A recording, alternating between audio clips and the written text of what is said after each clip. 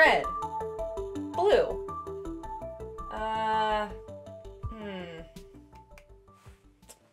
colors, all different colors. And just like you, I hate every single fucking one of them.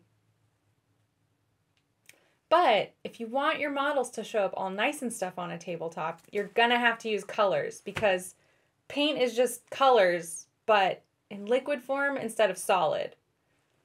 Luckily for you, you don't have to be a scientist like me in order to understand colors. So let's get started. Oh. Hue is just another name for color. Basically, it's the purest pigment of any color without black or white being added. Take a look at this color slider in Photoshop. Using the H selector allows you to choose a pure hue. If you thought that explanation got a little too sciencey, then you're not gonna like what's coming next. Value is how dark or light a color is.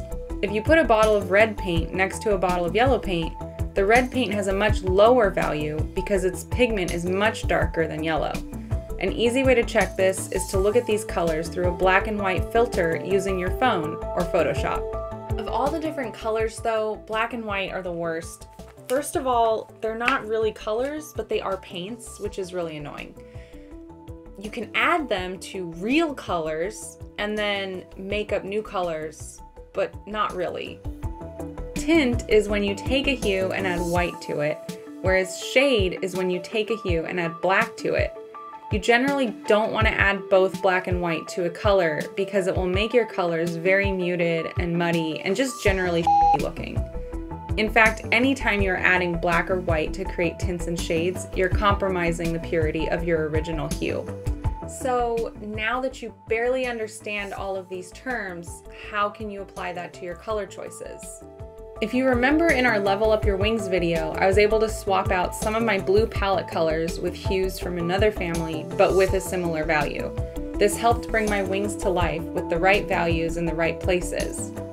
Another way to apply this knowledge is to change an entire color scheme.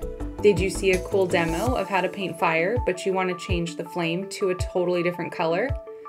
Take a screenshot of the effect you want, apply a black and white filter, and use this to gauge which other colors you should use instead. Well, there you have it. Now you understand colors almost as much as me, a scientist.